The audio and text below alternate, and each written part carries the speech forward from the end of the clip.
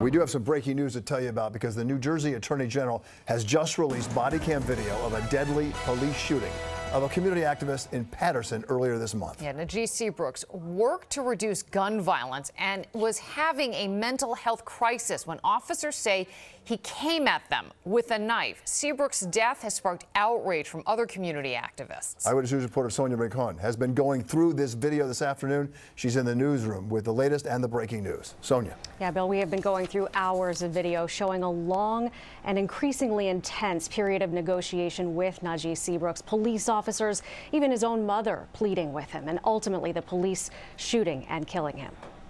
People are trying to kill me. I need an escort right now. The first officers responding are not heavily armed. They are welcomed in by family members who called them. They tell police Najee Seabrooks may have smoked something, making him act in a way they've never seen him act before. I'm not here to assume or to judge you. But they can't get him to open the door. His mom pleads with him. You're not going to come out. Najee! Najee! Seabrooks even calls 911 while officers are there. Yeah, apartment. It's a lot of players trying to kill me. Sir, we have multiple police officers at Mill Street.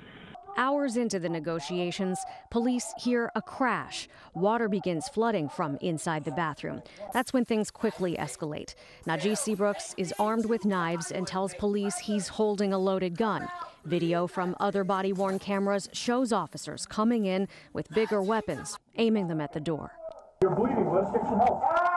You're bleeding, dude. Let's get you an ambulance. It then shows Seabrooks lunging toward officers, and that's when they open fire. Drop it.